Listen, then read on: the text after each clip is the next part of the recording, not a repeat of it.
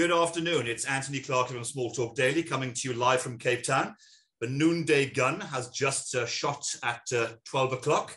So this Rand Swiss webinar on small to mid-cap companies is getting underway. Firstly, my kind thanks to Gary and to Pascal for organizing this.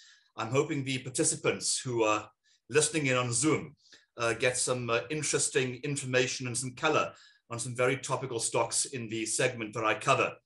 I'm currently in reporting season. Now, if anyone out there has never been in reporting season in financial markets, you know it's complete insanity, where pretty much all the companies try and get their interim or final results out. There's always trading updates, webinars, results presentations, management meetings, and you simply can never get everything done. So in my case, as I tell my institutional clients, if Anthony's quiet and you see no written content, it's not that he's not busy. It means he's so busy, he can't get written content out. And you can see in my desk, just on the side there, the piles of working files that I have on the go of all the companies that I visited recently. And there's another huge pile on the floor behind me with a dog hopefully sleeping away. So I think what I'm going to run through in the next hour or so are some of the topical points that I have seen in the reporting season and some of the major events that have actually occurred that probably impact your life, and some of which are perhaps slightly perplexing. And I'll give you a real topical one that's occurred in the last week and a half, but it's actually been unfolding since February this year. Last Monday, anyone who owned PSG shares would have suddenly found out that they were receiving a number of smaller stakes in a number of the subsidiaries that PSG actually owned.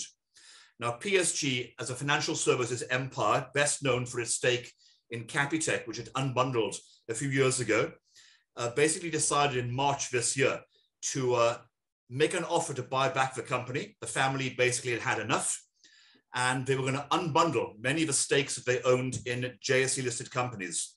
Stakes, for example, like Curro Holdings, the school company, Stadio, the tertiary education company, CA&S, which is an African-based FMCG business.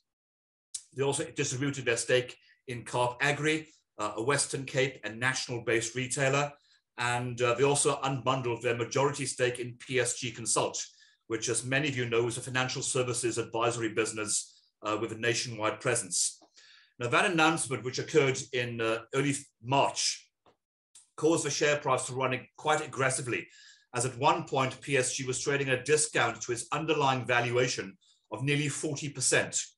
And, you know, the Moutons, who have run this company since its foundation in 1996, initially under the patriarch, Yanni Mouton, and latterly under his son, Pitt, had clearly become disenchanted with the underlying mechanisms of being listed on the JSE and the respective discounts that many of their assets were trading under. But saying that, as I'm sure many of you will understand, industrial holding companies, which were the flavor of the month, perhaps 20 years ago, now all traded material discounts because investors want their own decision which touch point to actually invest in. They don't necessarily want to be in a basket of goods chosen by a third party, which probably also gets a management fee for handling that. So a week last Monday, you all got shares in Stadio, in Curro, in PSG Konsult, Kaap Agri and CA&S.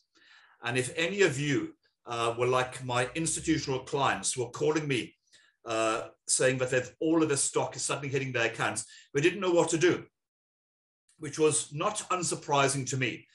Everybody knows PSG. It was a large business at one point worth north of 60 billion Rand. It then unbundled Capitec. Its market value was around 11 billion. And they decided, as I said, to unbundle and take themselves private, buying up a minority rump at 23 Rand a share, post the unbundling of the assets. I'm just going to close my screen here. So we now end up with lots of small stakes in companies which many of the institutions and perhaps many of the private individuals out there were unfamiliar with. And I'll start with the most unfamiliar, which is basically Kaap Agri. Now, Kaap Agri is a stock that I've discussed on this platform before, and it's probably one of my favorite agricultural counters. See, I'm tongue-tied now because I haven't had my coffee yet. It's currently trading at, I'm looking at my list here, at 35 Rand 35. The share price is off year to date about 26% because there was an interesting angle regarding Kaap Agri. At the end of February, Zeda Investments, which was the largest shareholder in Kaap Agri with 42%, announced it was unbundling its stake. And as such, PSG, who was the largest shareholder in Zeda, also gained a 20% stake. So you've had all of these unbundlings weighing on the share price as a total of 32 million shares at a 74 million listed suddenly hits the market. Now, with a company like Kaap Agri, which is valued at about 2.8 billion Rand, which has been around for over 100 years, and is a very strange hybrid business involved in agriculture and retail. There are very, very few analysts who have actually covered the company to a level of depth that I have. I first became involved with Kaap Agri 17 years ago, when it was a very small little over-the-counter business operating purely in the Western Cape. Zeda Investments got involved and took a stake because at that stage, Kaap Agri had a very interesting asset base. It was a single largest shareholder in the unlisted Pioneer Foods. And that's what PSG and Zeda wanted to get their hands on to extract that value from Kaap Agri, spin it off, which they did, and they eventually sold it. Some of you may know about 2 years ago to PepsiCo for 26 billion Rand. You could have bought Kaap Agri back in the day for the equivalent of 31 cents, showing you how far the stock has come as corporatization and operational efficiencies into a more normalized corporate structure actually plays out of the company. So why am I favoring Kaap Agri as it stands right now? One, the share price from when I've been recommending it, which was November 2020, has gone from 23 Rand to a high of 54 Rand. It's then fell back to a recent low of about 35 Rand, all because of the liquidity event surrounding the PSG and Zeda unbundling. The company is not that well known in the marketplace, even amongst institutional investors. There are many common misnomers about the company. There are concerns about the size of its debtor book. There are concerns about its agricultural exposure. There are concerns that it's basically a mass market retailer. All of those are basically true, but you actually have to understand the underlying nuances of what an agricultural business actually is. For example, there was a lot of confusion this week regarding its debtor book.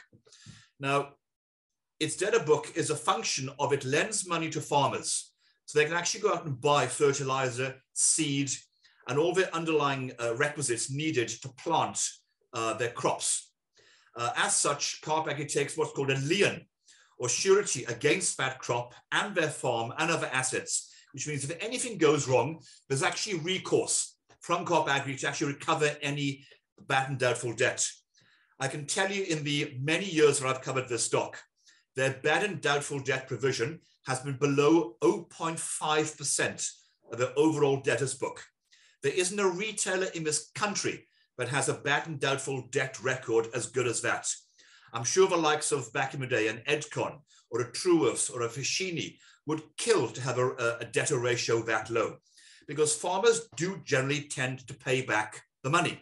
Crops do grow.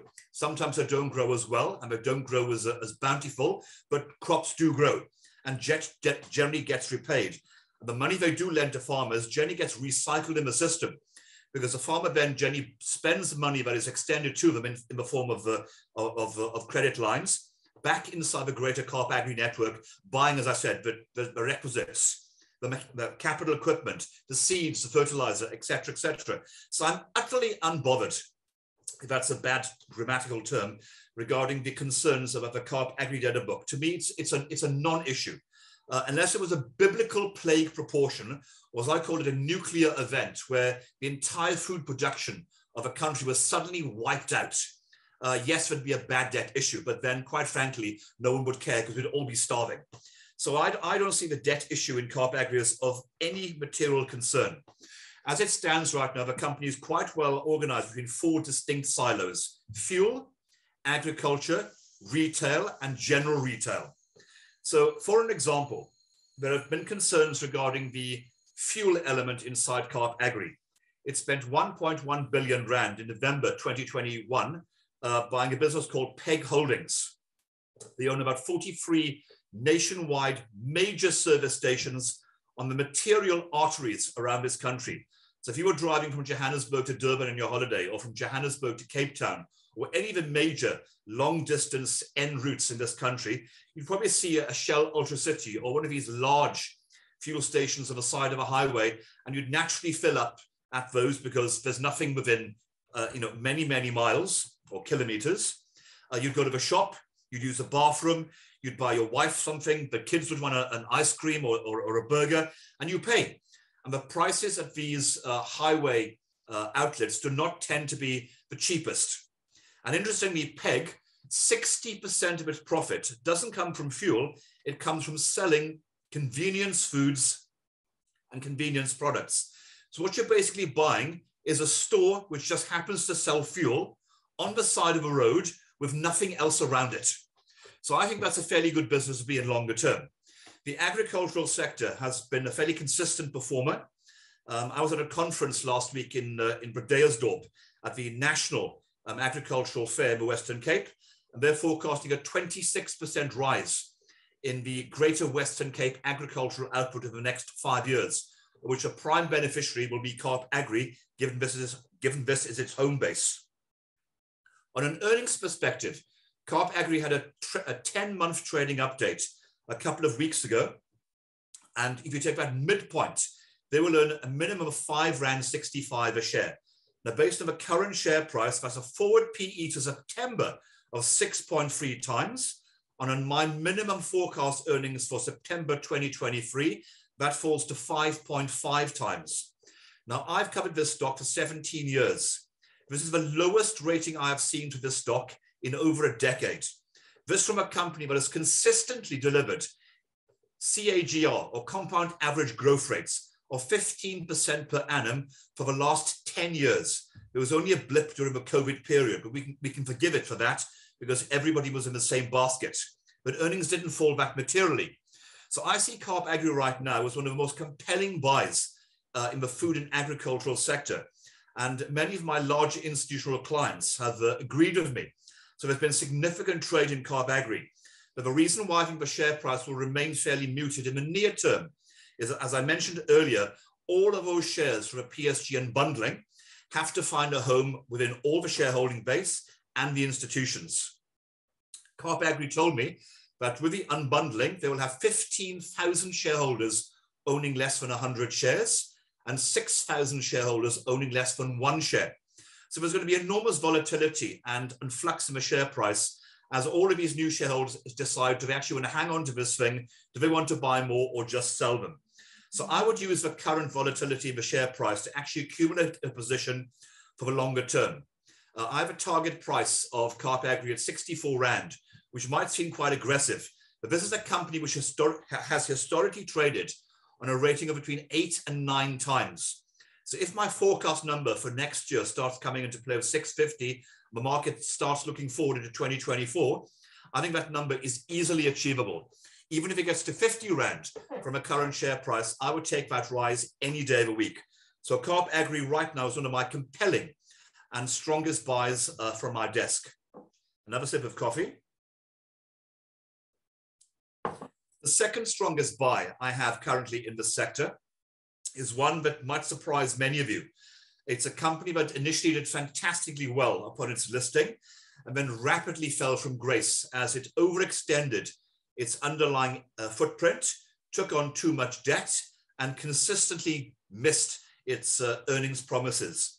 And that company is Curro Holdings, the schooling business, which PSG bought a 50% stake of Dr. Chris van der Merwe, the founder, some 20 years ago for 50 million Rand. At its peak of its power, back in 2015, the company was worth 20 billion Rand, and it was trading just shy of 60 Rand a share. In the COVID pandemic, the Curro share price fell to 4.62 Rand, showing you how far the company had crashed and it consistently missed investors' earnings profile. Now, I've covered this company for the best part of 15 years. And for me to come out right now and say that Curro, to me, at 8.89 Rand is a compelling proposition, is an extremely bold statement. Year to date, the company has gone nowhere. It's down about 30%. And I've just written an education feature for the Financial Mail, which will be out probably the middle of next week, which I urge you all to read if you can, where I compare all 5 education stocks, which is basically Curro, Stadio, Advotech, and the smaller educational periphery stocks, which is Trematon and latterly Novus.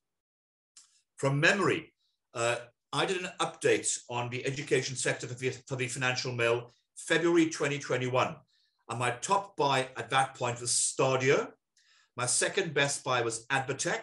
And lastly, I had Curro saying it's not going to go anywhere because of the disappointments. From memory, Stadio was up 68%, Advotech 56%, and Curro was down 7%. So my long distance crystal ball turned out to be correct.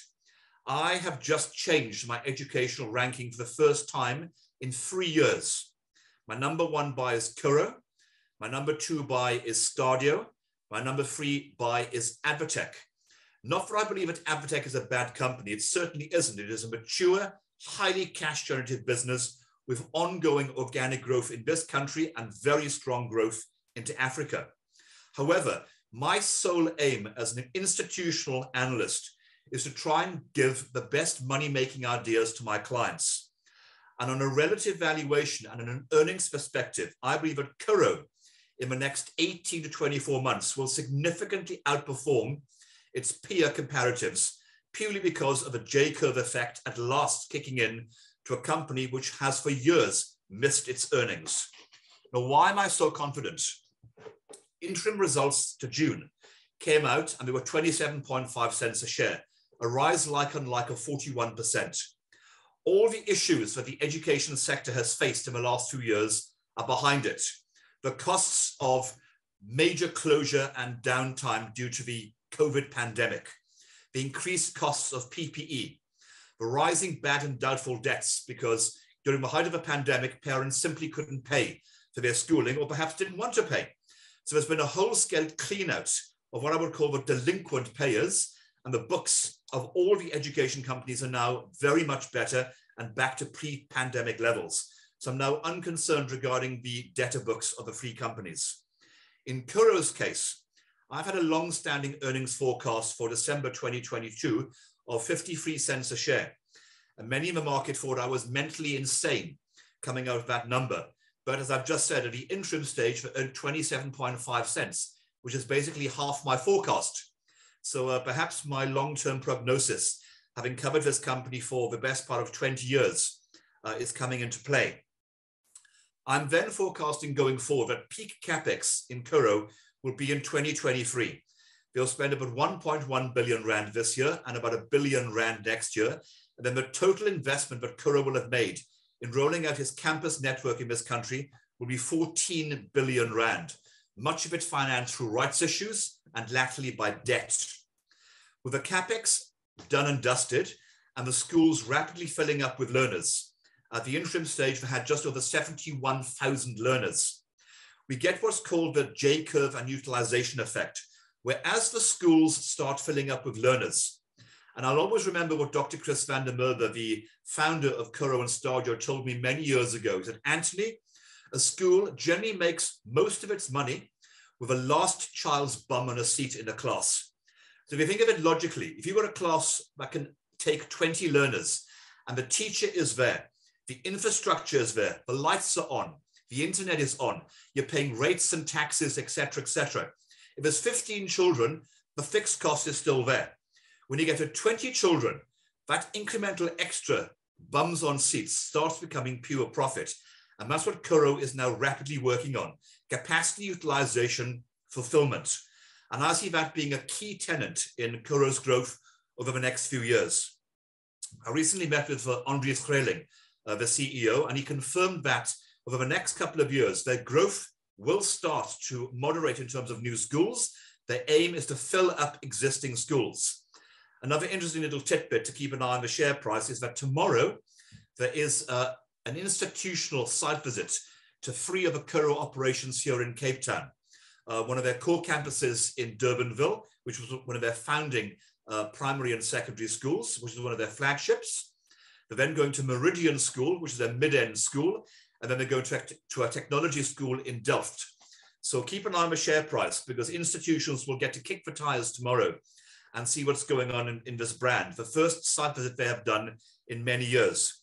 I've seen the assets, so I know exactly what's coming. So I would say that Curro, to me, looks a very interesting proposition. The key to Curro is a bit like Kaap Agri.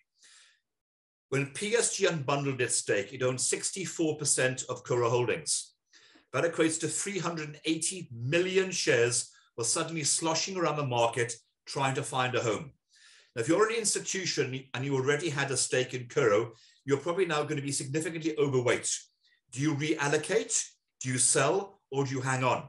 So I'm expecting ongoing volatility in the share price as institutions start rebalancing their portfolios, and the thousands of PSG shareholders who suddenly got Curro shares, who perhaps they didn't want them, or they don't know what to do, or perhaps they already had some shares and they want to buy more. There's going to be volatility in the share price. I recommended about 6 weeks ago at 10 Rand and 2 cents. But Curro, to me, post the PSG unbundling, it was going to be one of the most attractive assets to look at because of its volatility. And I'm remaining with that stance. So what did I do when I got my unbundled shares from PSG? So I sold my PSG Konsult because I didn't want to be in financial services in this country. I would much rather be in financial services with an offshore element, because domestically, I just don't like the domestic financial services industry. Secondly, I sold some of my Curro shares because I was overweight in one of my pension funds, but I bought more in a second pension fund, which was significantly underweight. So I'm now overweight Curro. I bought more Stadio shares, which I think is a compelling argument. And I also bought more CA&S, which is this African-based consumer company. So to reiterate my last two calls, I have a buy on Kaap Agri and I have a buy on Curro Holdings. And Curro Holdings, to me right now, if my crystal ball comes true, is my strongest conviction call in my small to mid-cap universe. I cover around 80 companies. And when I put a high conviction on something, it is because I truly believe that the analysis that I've done and the prognosis that I see in growth on the company will transpire over the next 12 to 18 months. Time will prove me right or will prove me wrong.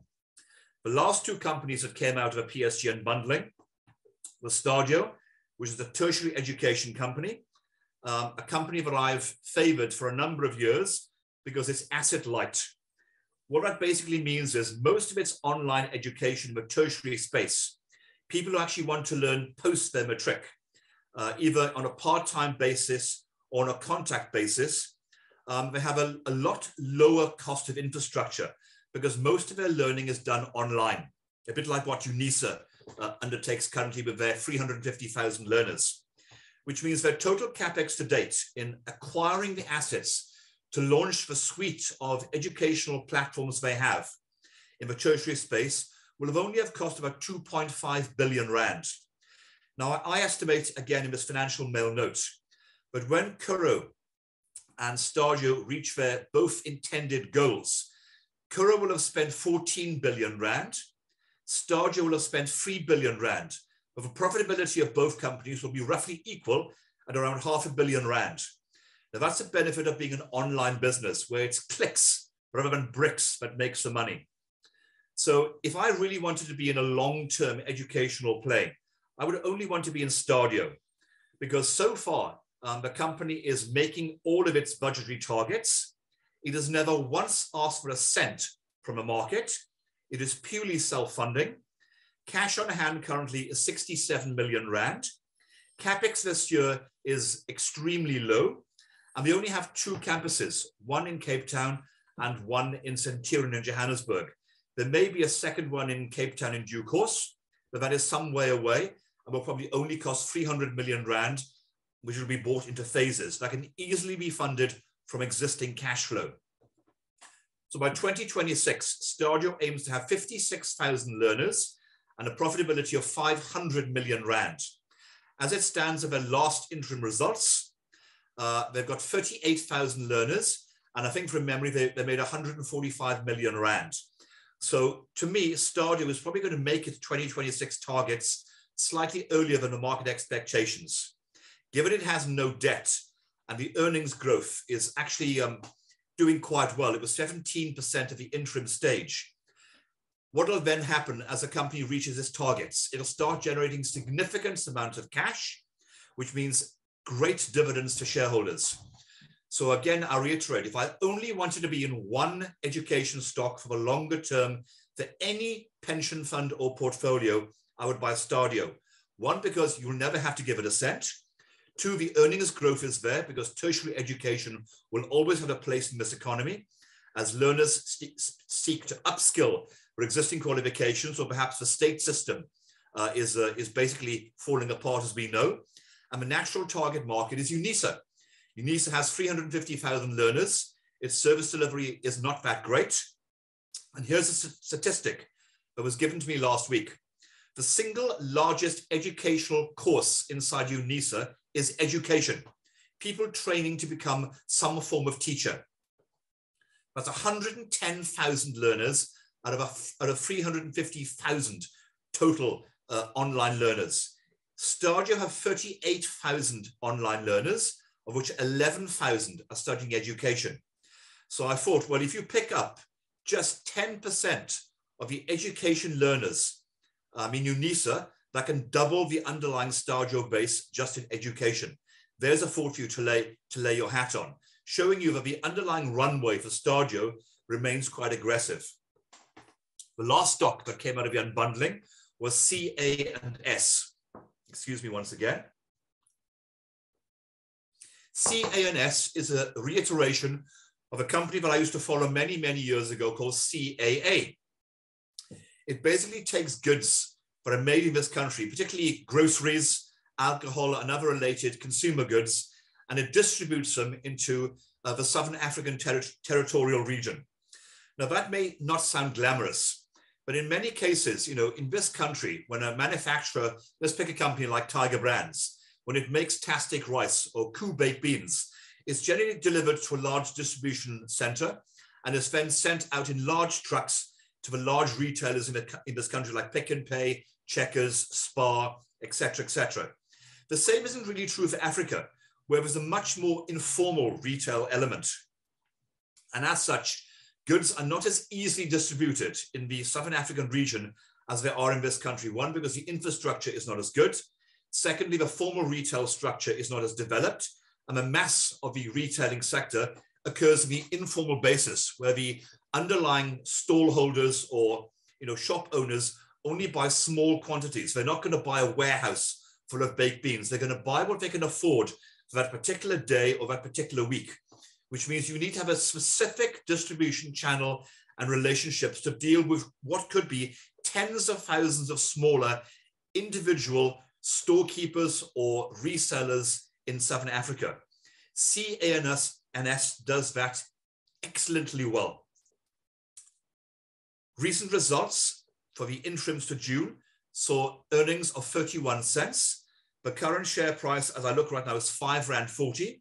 So if they double their interim numbers, the second half does tend to be better because of the festive trading period. There's a very high likelihood that the price earnings ratio of CA&S will probably be between 8 and 9 times. Now you show me a retailer in this country which has a consistent quality of earnings growth and an aggressive expansion trajectory, but it's trading on an 8 or a 9. I don't think you'll find one.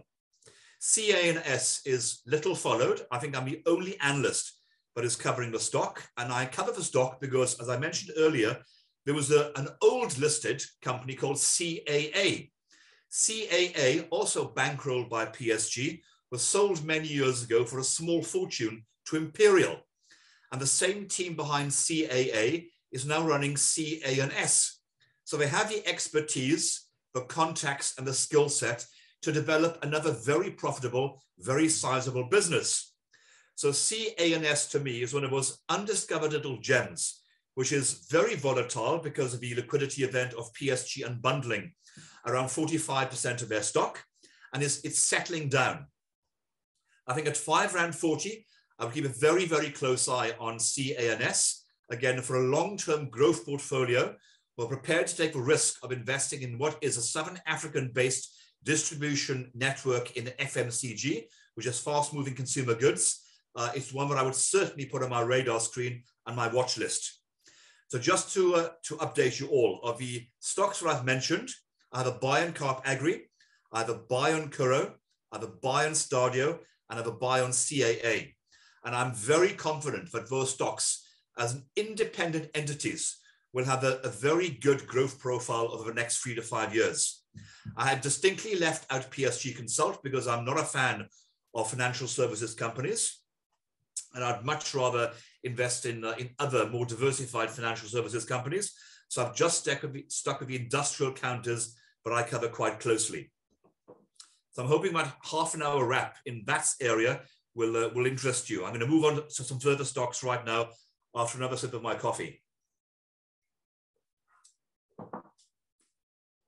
Another stock which may interest those value players, which has been much in the news for the last 12 months, has been Distel and HCI. Now I'm going to start with Distel. Distel is currently trading at 176 Rand and 6 cents. Now the share price hasn't really gone anywhere, but it actually has. Distel, you got aboard a few weeks ago at about 170 Rand, and it's now at 176. And you may think that is utterly unremarkable. Why am I going to put my money into Distel when it's only gone up like, basically a 1 or 2% in a couple of weeks? The answer is extremely simple. I've written a note on this again in next week's Financial Mail as my pick of the month as a special situation value trap. Now, anyone who's followed the Distel news will realize that Heineken, the European brewer, made an offer of 180 Rand a share to buy out Distel. That is comprised of 165 Rand for the core assets, and then 15 Rand a share for the remaining assets, which is basically the spirits business of Gordon's Gin and some Scottish whiskey. So the 176 Rand, you are basically getting 165 Rand in cash, and the balance is trading at 11 Rand and 6 cents. But Heineken will guarantee to pay 15 Rand for it. So there's an arbitrage opportunity there. Where's my little calculator? Between 15 and 11. There's an arbitrage opportunity of around 36%. But I'm not playing the arbitrage. I'm playing the longer game. Now, inside what will be called Cape Vin, the market value of that company is around 2 billion Rand. There are some very, very interesting assets. Now, I've covered Distel and its varying holding companies, Cape Vin Holdings, Cape Vin Investments, KWV, for the best part of 25 years. And the Cape Vin rump, to me, is one of the most compelling and interesting market plays currently for value-based investors. Why do I say that with such a degree of confidence? Because international liquor assets and brands are inherently valuable. Gordon's Gin is a #1 selling gin in this country.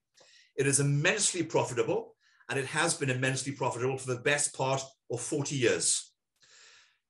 Cape Vin also has a number of single malt and blended malt businesses based in Scotland. The value in whiskey isn't just in selling the product to the consumer and making a profit. It's on the inherent value of the underlying stocks that you have in your cellars in Scotland, which as they age become increasingly more valuable. Now, we all know that buying 3-year-old whiskey and 20-year-old whiskey has significantly different price points. So as those barrels sitting in Scotland are aging, they become inherently more valuable. That asset base is currently worth 2.5 billion Rand. And as I indicated earlier, the current market value of all of Cape Vin is only 2 billion. And Cape Vin is immensely profitable. So I'm suggesting that anybody who's buying Distel right now, who takes the 165 Rand a share in cash and hangs on to a rump, could end up with a very, very alcoholic investment in the years to come, as those underlying assets start generating very good profits, leading to very good dividends. And there's also a sideline. Gordon's Gin is actually owned by the international liquor company called Diageo. Back in the day, it used to be called Grand Metropolitan, and they have tried for decades to wrest that brand away from Distell. But under a 1978 grandfather agreement legal precedent, they've been unable to get that brand back from Distell. So they still have it. So at some point, perhaps Diageo, wanting to consolidate his global empire, will come back and bid to try and buy Cape Vin to get his hands on Gordon's gin. And of course, the whiskey assets, which are inherently valuable.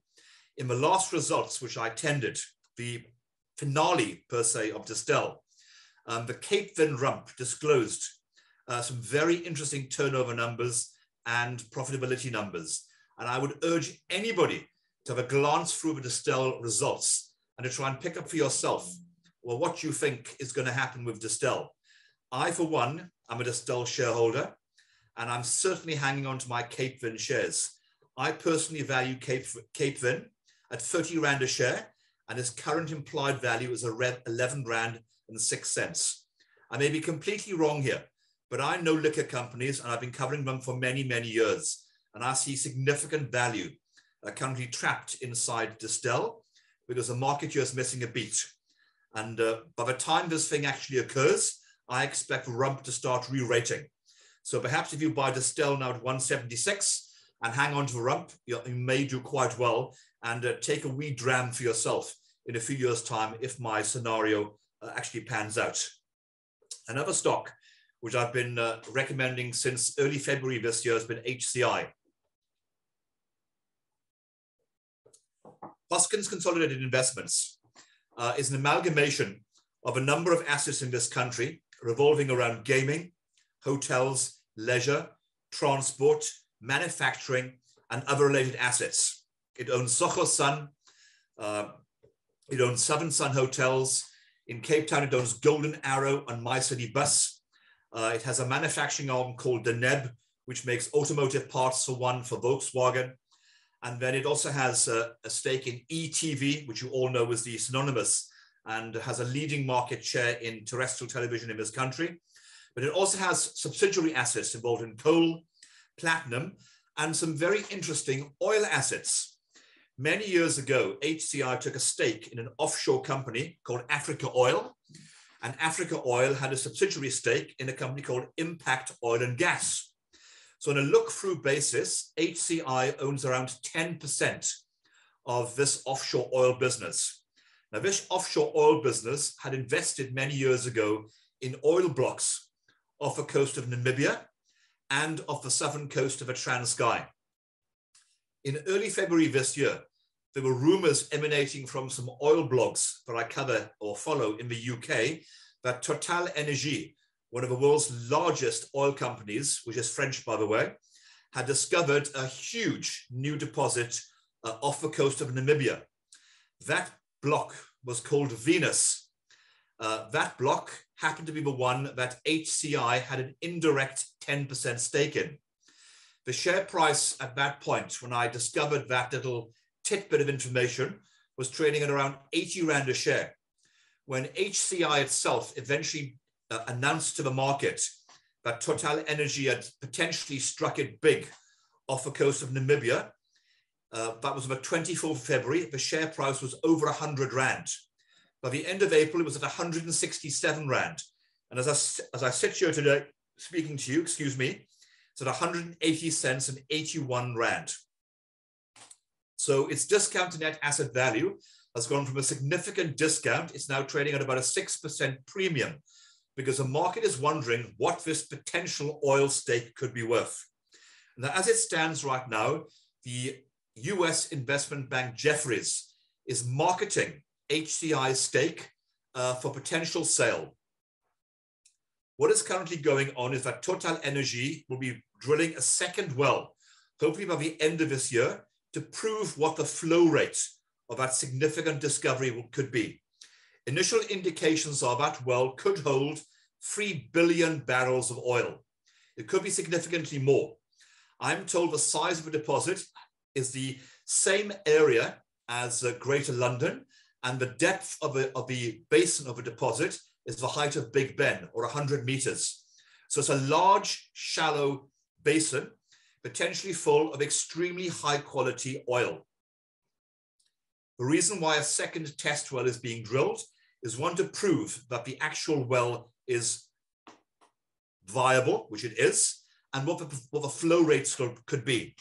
Now, the reason why that is significantly important is as you reach varying milestones in the development of a new exploration, firstly, when it's discovered, there's a value, generally 1 or 2 rand a share. Then when you can prove how much oil is in the ground, a second value occurs. And then thirdly, if you can prove how much oil is in the ground, how much is recoverable, you get another value. Then the next stage after that is, once you've proved how much oil is in the ground, how much is recoverable, what the flow rate is. Now, initial indications suggest that this could be 1 million barrels a day. And at a current oil price, that is $90 million a day in potential revenue.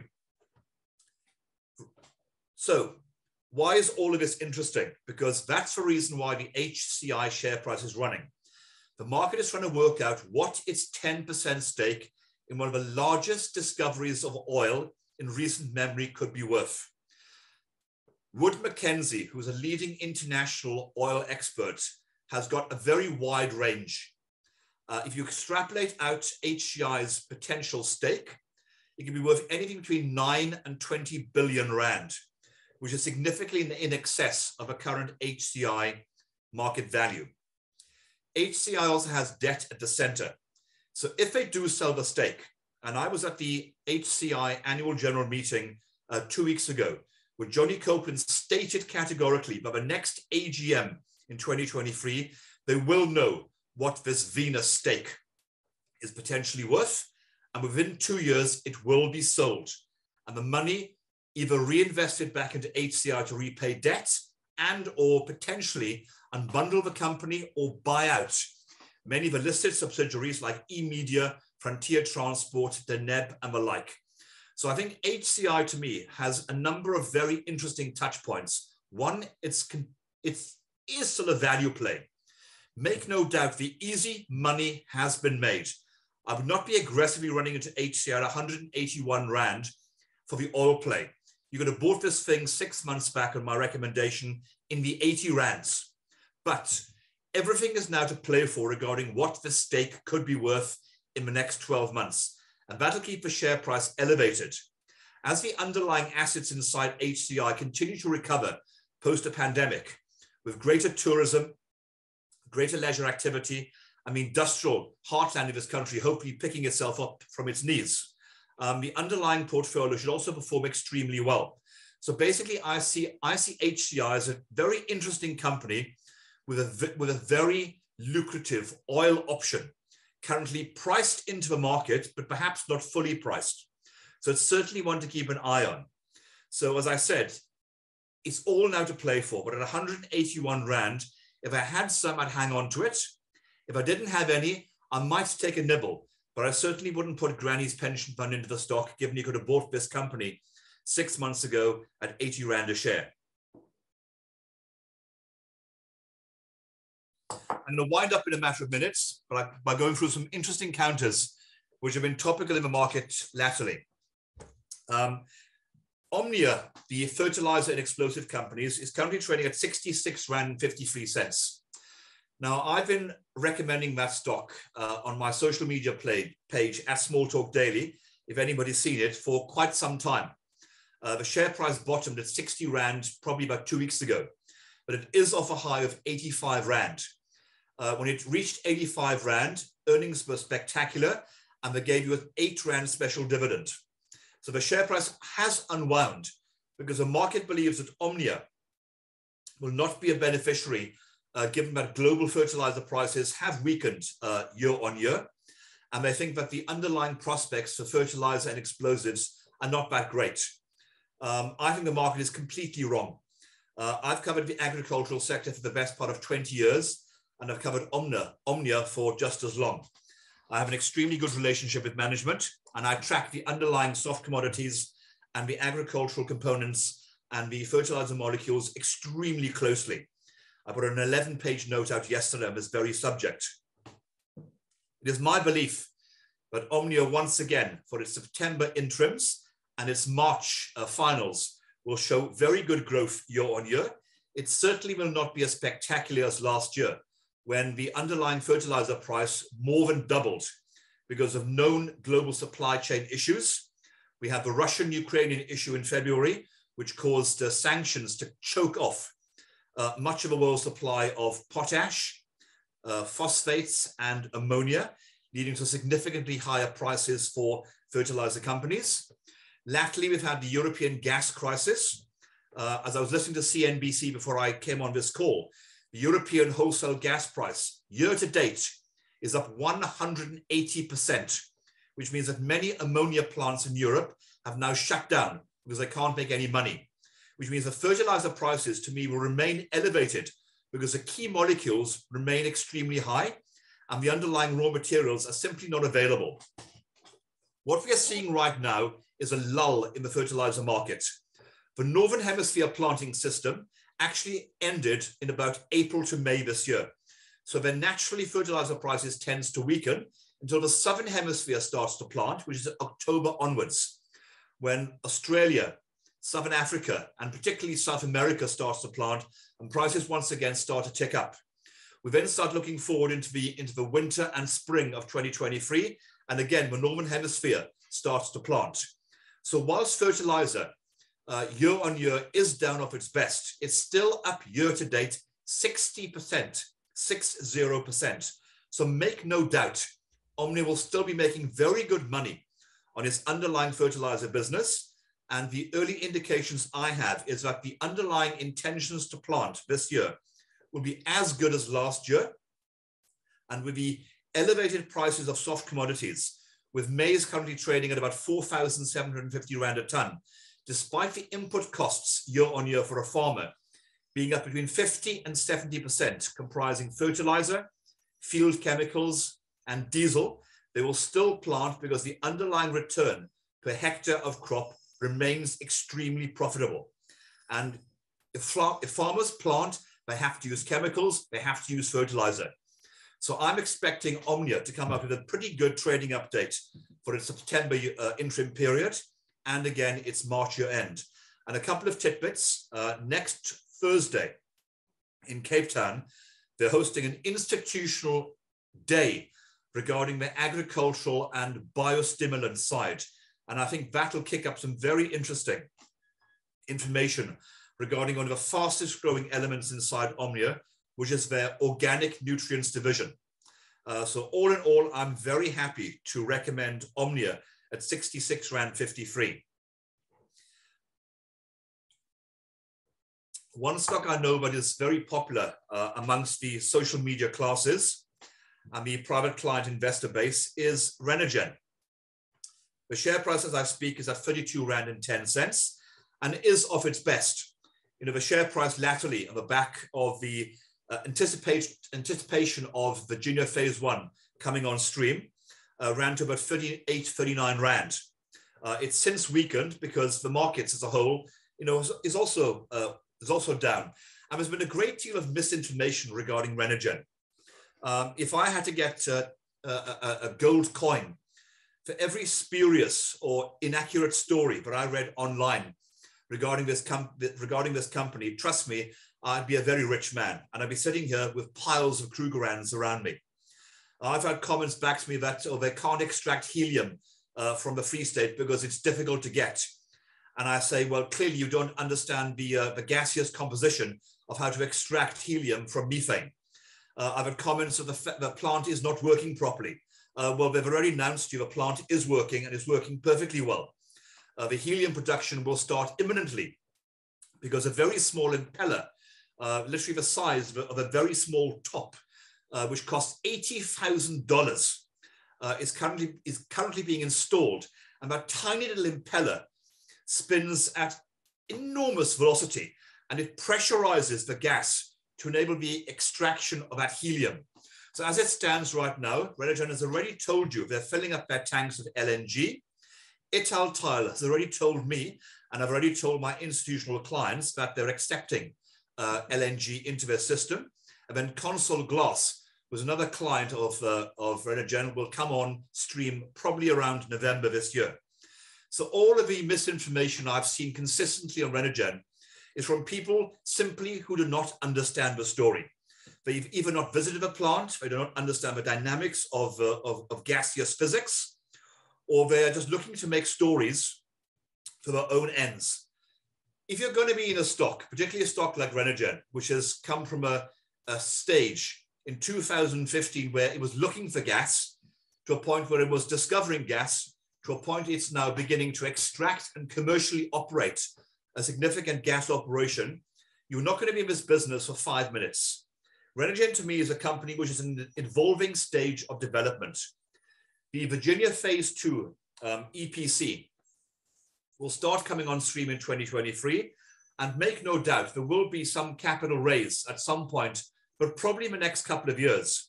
Renogen already has $700 million of committed capital through debt to actually fund Virginia Phase 2.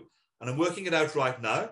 So out of a 12 to 15 billion rand project, they already have 12.4 billion rand in committed debt facilities.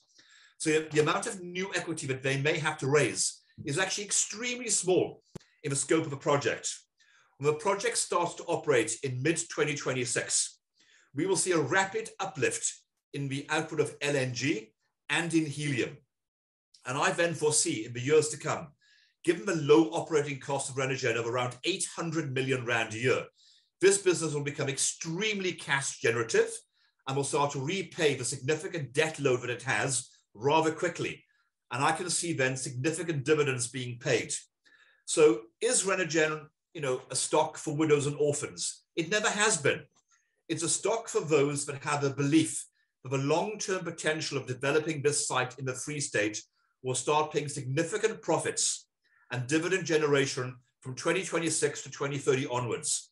Now that may sound like a long time away, and it is, but in market parlance, it takes sometimes a decade to 2 decades to bring a significant oil discovery on stream. HCI indicated to me the cost of developing that well off the coast of Namibia could be between 70 to 80 billion dollars to develop that significant oil prospect. It's a long-term investment game in oil, which leads to long-term returns and decent cash flow when production starts. So to me, at 32 Rand and 10 cents, am I concerned about Renogen? Absolutely not. Am I a shareholder? Yes, I am. Am I worried at night? No. I bought this stock for my long-term pension portfolio for the profit accrual and dividends that this company will start to generate in the years to come. At that point, I don't know if anybody wants to ask questions. If they want to type anything, if I can pick it up, I might pick up some questions, but there's just me online. So I'm going to open up my Q&A and see what has popped up. So give me a second and I'll see what I can pick up here. Okay, first question from Adam. What is your target price for Curro Holdings? It's in my Financial Mail article, 16 Rand a share. Anthony, what is your view on Renogen? Buy and hold longer term? Absolutely. My target price, which I've written consistently in articles where I've put out so far this year, my long-term target price is 60 Rand, and I'm not changing that view. Anthony, thank you for a great presentation. Any large caps that you're looking at with the current market decline? I've mentioned Omnia, I've mentioned Distel, and I've mentioned HCI.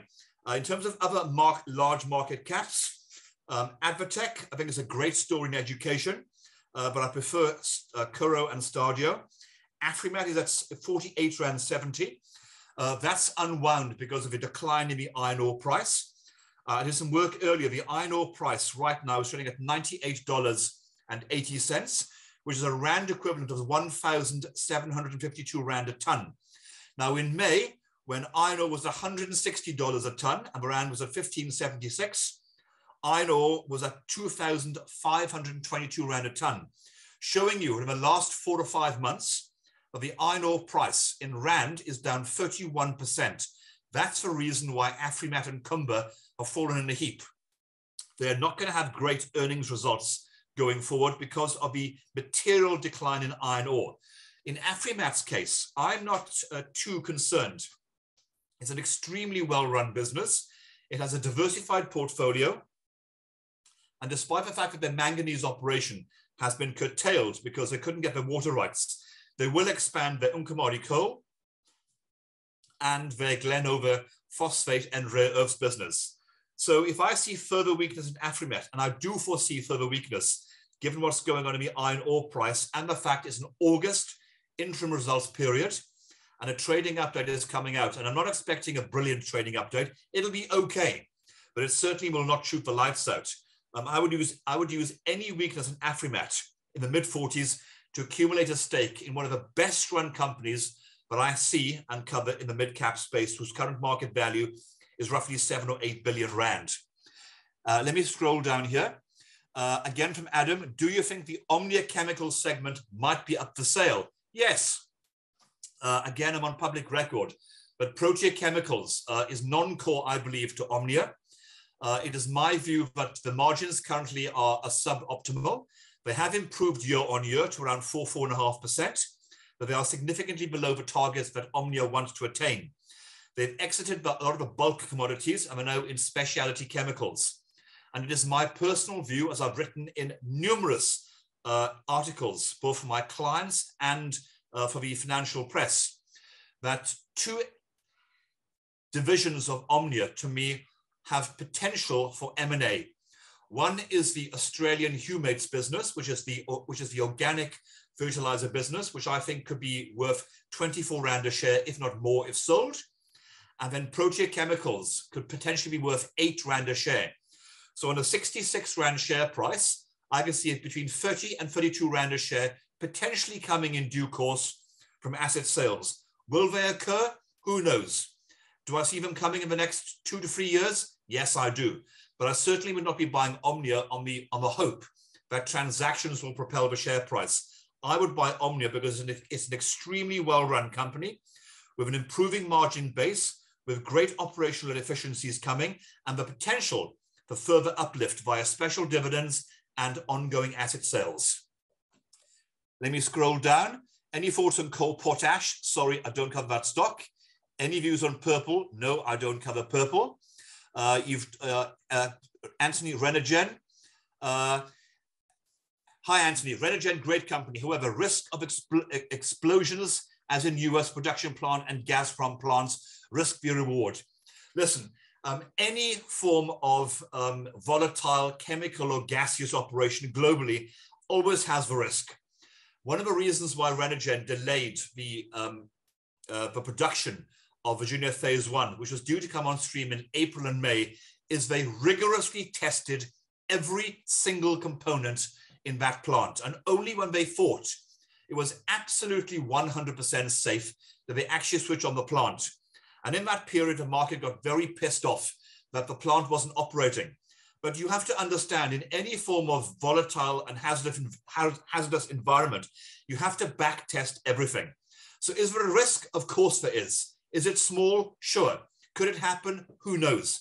But I think Renogen, like any other reputable and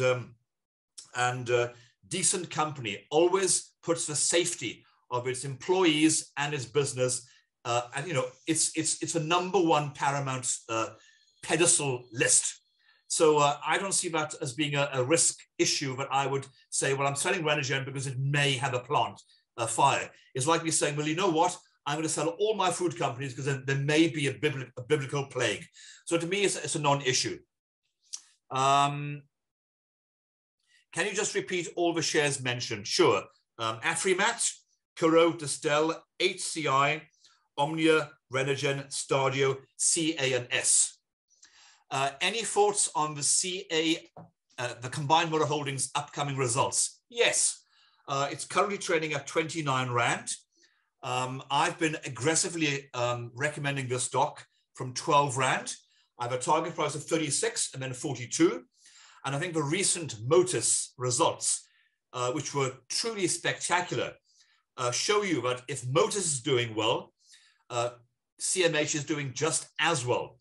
And I think that with the launch of the Proton vehicle, the ongoing demand for car rental in this country, and the consumers' desire to buy affordable cars, and they've been trading down, with the lower sales numbers from Mercedes, BMWs, etc., which plays right into CMH's hands, because they retail Suzuki, Haval, Chery, Ford, Mazda, Nissan. Suzuki, as a matter of interest, was the second best-selling car in July and the third best-selling car in August, showing how the affordability of consumers' preferences towards motor vehicles on the new side is beginning to play in CMH's favor. So CMH to me remains a compelling buy, and I will once again lay a small side bet that when the trading update comes out, the share price will run and the market will say, well, where did that come from? And I will say it comes from the fact that they're doing well, and didn't you see the Motors numbers? Anthony, again from Clyde, what is your view on SabCap? I've had a buy on SabCap since 28 Rand. It is now trading at around 74 Rand from memory. It's invested all its cash. Its recent transactions were a 20% stake in a liquor company called Halewood International, and it took out a stake in ARB Holdings, an electrical equipment company. The discount to net asset value is circa 30%. They recently came out with an extremely good net asset value rise year on year to 103 Rand. And I've raised my year-end net asset value target to a minimum of 115 Rand. I maintain my buy on the SabCap, and I will again reiterate, as I've written in my institutional notes and in my online press commentary, if I owned a portfolio and I wanted exposure to small to mid-cap companies in a listed and unlisted space, and I could only own one share, I would only buy SabCap. The management of that company has been superb in actually selecting assets which have consistent growth in earnings and dividends. So you are basically investing alongside the founder and CEO of that business, Christopher Seabrook, who has over 30 years experience of either managing or running companies. So again, I'll reiterate, if I only had to own one share to get exposure to the private equity or the small to mid cap space, I would only buy SabCap. What is your view on Rhodes Foods Group? Easy. I don't like it. I've never liked it. It's overvalued, and I prefer to be in Libstar, which is trading currently in a P of 7.1. Do you cover coal stocks? Sorry, no, I don't. Views on Wisizwe Platinum? It's in my top 5. It's back to 106 cents a share. I'm waiting for the results to come out to June. They are late. When that comes out, I will update my views. What is your Santova view considering the potential of a global recession? Santova has been a stock that I've recommended for quite some time. It's been one of my best performers year to date. But as I told a client this week when he asked me, would I be buying Santova at the current levels? The answer was no, for one easy reason. I hate chasing companies where the easy money has been made. The stock has had a significant run in the last 6 to 12 months, and I hate chasing companies despite the fact they may still look reasonable. So, you know, a chance of a global recession, yes, but let's not discount the fact that global supply chain systems and ports have been in flux, in congestion, and been disrupted for the best part of 2 years. We also have problems in China with a hard COVID lockdown, also making the movements of goods internationally very difficult. So I think Santova in the longer term will continue to do well and probably will do slightly better as the global supply chain situation and port situation, you know, normalizes in the next 12 to 18 months. I'll take one last question from Mark Harrington.